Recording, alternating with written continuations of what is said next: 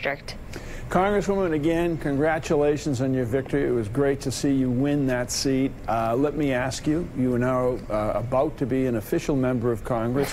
When you were here with us on set, you indicated you would not vote for Nancy Pelosi. Has your position changed? What are you thinking now? And what are you telling my friend Seth Moulton?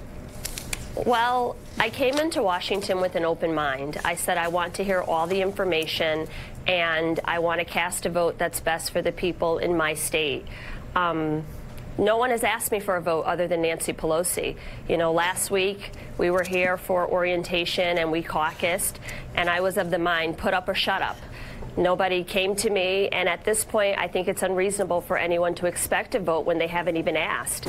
So I am prepared to support Nancy Pelosi in caucus tomorrow when votes are cast. Well, that's amazing. Tell us how that happened. How did she ask you for your vote? Did she ask you for a meeting? Did you go see her? Where did it take place? When did it take place? Well, last week I did have a face-to-face meeting with Leader Pelosi, and she laid out a platform and her vision for where we move. And I expressed my concern about, you know, people have spoken. They're looking for shifts in leadership. They're looking for some generational change, many of the things I spoke about on the campaign. And we have to acknowledge that. We have to make a path where we are bringing people along and positioning people for leadership.